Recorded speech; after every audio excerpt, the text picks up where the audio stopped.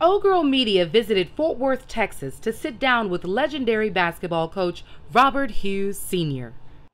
These few stats on the screen are only a glimpse into his greatness. Now 89 years old, Coach Hughes reflects on his storied career. We just refused to let anybody outwork us. I mean, that's just what we were doing, and the UIL and all those folk would just find a new ruling to put on us, so we couldn't. We were thinking of the Christmas holidays. Christmas holidays, we were in the gym every day. Most of the other teams weren't there, and then the white teams was out in the West skiing.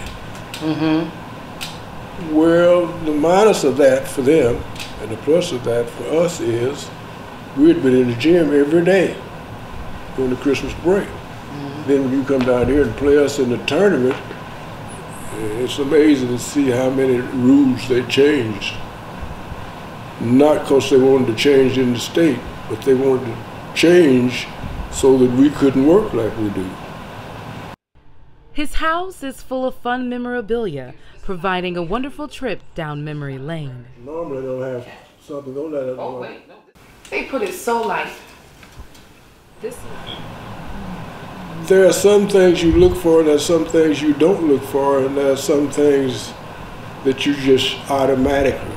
And this is what I'm talking about basketball players now. There's just certain things you're going to do.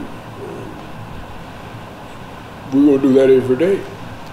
We're going to do that every day in the year that we can get in the gym without being thrown out. I should have said like our coach, like my coach at Texas Southern, Coach Adams. Yeah, you'd have to see him. The guy was about 6'5" or 6'6". Probably weighed about 250. Had the biggest hands you'd ever see, but no body fat, but huge. And I never heard him use a curse word. Never. Him or the head football coach there. But you knew if he told you to do something, you either need to do it or hurt yourself trying to do it. He'd give you his right arm. I mean, he was a special guy. Most of the habits I had as a coach was habits that I developed from the time I left Japan right after World War II, through the college, through Coach Adams. All of these things was things that I worked on, watched him, looked at players, the whole bit. And there were just certain things you just don't do. There are certain things that you must do. And the biggest one was keep your lips sealed. And the other one was, if you're playing at either Terrell or Dunbar, and you don't want to work hard, you need to get my main player, main singer, hit the road, Jack, don't come back. You think of all the lousy, worse than lousy officials. Even the newspapers mention it now every once in a while, but they try to cover it up. But it's true. Those guys are sorry. And the thing about it is you can't do anything about it. And the big thing with the players is do not get a technical foul. We don't do technicals. Of course, you're giving the guy the ball and an opportunity to score. We're not giving you anything. We're a good old-fashioned whipping. Guy on there that says James Cash. James Cash. Yeah. Right. He's the guy that opened up TCU for black athletes. And so James Cash was one of your students? Yeah, he was at Terrell. He was at Terrell, okay.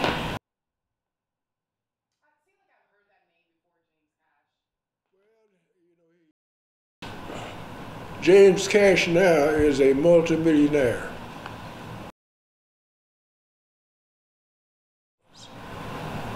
And evidently, we had a good team that season before. I guess we must have beat both of those teams because they came in talking and lipping and everything else about all the stuff that they were going to do, and they left going back to Dallas over. We beat both of them. Well, after we won those 2 games in Dallas, and I mean, evidently we just mopped the floor with them. And the news media was asking questions about them and about us and all the other stuff that goes on. So this is when I told them, well, as long as we can keep the mamas working and they can call me at night, find out what baby is doing or didn't do, but first place he shouldn't be out at night, we'll be okay. Now if that's not okay, I'll have to give them the golden Twinkie. Well, I can't tell you about the golden Twinkie because I might get arrested. I'm sure the statute of limitations has expired. Huh? I'm sure the statute of limitations has expired. Oh, well, now nobody even think about it. The mamas are great-grandmothers by now. True. But it was a case of I wanted to give them something to hold on to, which they already had because they knew I wasn't going to throw the guy under the bus. And I was going to push him, but I wasn't going to throw him anywhere. So that's where all that came back. And then the news media got on to it. And then the athletic people, I don't mean our athletic, I mean the guys that selling, because they gave me about 7 or 8 of those shirts. Golden Twinkie. But I never explained it to them what the golden Twinkie was. I just left it there hanging where you would guess. Well, my mother was about 6 feet. She's easy 6 feet, but she was tall and skinny. And she had blue eyes too, but not as blue as the baby boy. Baby boy was different. And you could see him coming down in high school all those years. Never was in a fight unless somebody joined the younger brother in a fight, which was going to be 2 against 1. He probably could beat both of them. I just decided where we would join. But other than that, no fights. Well, first place, I came in off of a farm up until World War II started, and all my brothers, because I had 6 brothers, they went into the service. So we shut that down. Nobody was there but me and my younger brother. So we just had to shut it down, and we never went back to the farm. After the war was over, the brothers went where else. They would just tell us what we needed to do. But you have to have, and I credit my brothers with a lot of that too, because they were all workers. There was no one that sat around the house and did nothing. And when I think back, I think of the older brothers and the baby boy that was under me. No one in that family were drinkers. But then again, if you're on the farm, what are you going to drink besides cow milk? You don't have whiskey out there. Whiskey and all that stuff is anywhere from 6 miles to 9 miles. So you just don't have a lot of those habits.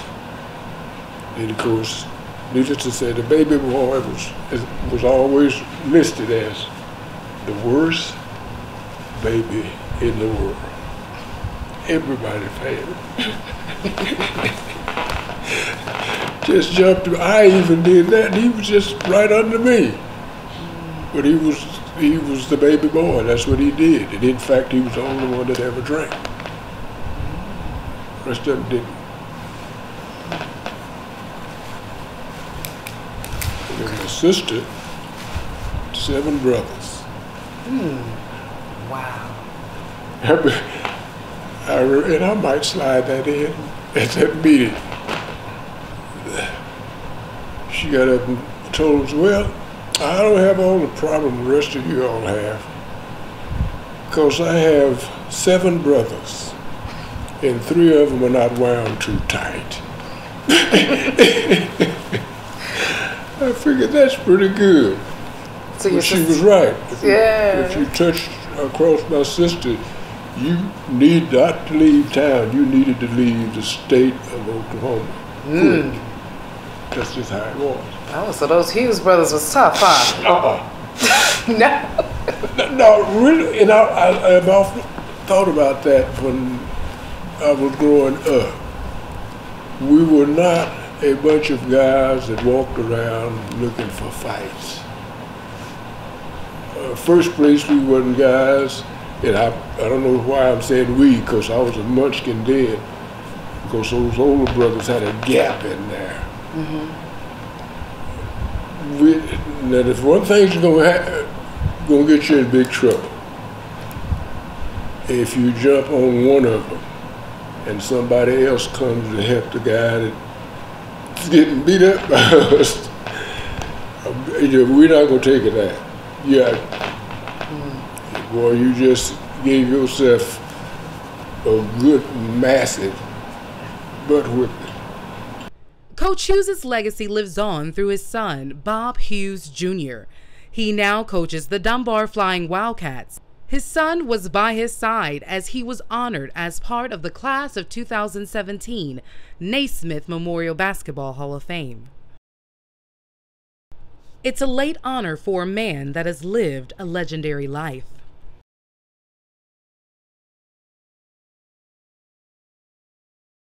It's a thing that you have. There's something that I talk up all the time, and the thing is working. How hard do you work? What are you going to do today to make you better than you were yesterday? That means you got to work. You got to push yourself. And a lot of people that just don't, they can't stand the pushing. Proclamation, Tarrant County, Texas. Coach Robert Bob Hughes, Dunbar Flying Wildcats. This is nice. So, Tuesday, March 23rd, 1993 is Robert Hughes Day throughout Tarrant County. And this is the proclamation for that wonderful day. Much of his success can be credited to the hard-working young men he coached through the years. Coach Hughes was known to be a stern leader from the bench.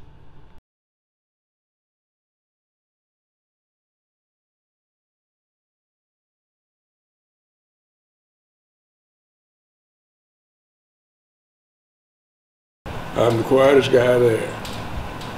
I've always been the quietest guy. But by the same token, if they want somebody to speak, who do they find? Me. And I am not a professional talker. I'm a professional reader. Now I read all these things you see, I've read those. I'm probably going to read them again and going to order some more.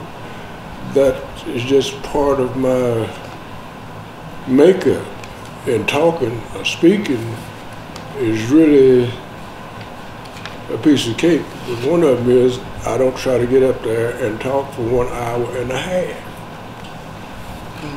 It's going to be sweet and quick. And I'll know what I'm talking about because as the guy told us when I was a freshman in college, read, read, read. Everything you read is just going to go somewhere in your head and it's going to stop there. And that's information, no, he said, that's what we call the usefulness of over-reading. It's there. If you need it, you can use it. So I've been reading for, God, I was reading before I went into first grade. Of course, my mother was a teacher too. But she used to give me a fit because I wanted her to read to me at night, and I was so glad when I learned how to read, I didn't know what to do. And then my teachers, oh man. First day of class, go to class, I'm already reading, and then we did something about birth dates and what have you, and names, really. When it got to me, I just wrote mine down, R.L. Hughes. And you would have thought that I had robbed them of their money. You can't have a name that's an initial. And then they went around and told all their other buddies. Gave me a name, Robert Lee Hughes. My mother being a teacher, she just let it slide down. Everybody in Sepulpa, Oklahoma, in that area, I am R.L. If you said Robert, they'd look at you like you had lost your mind. In retirement, Coach Hughes can be found scouting games for his son, still preparing the Flying Wildcats after all these years. Reporting for O Girl Media, I'm Olivia Sanders.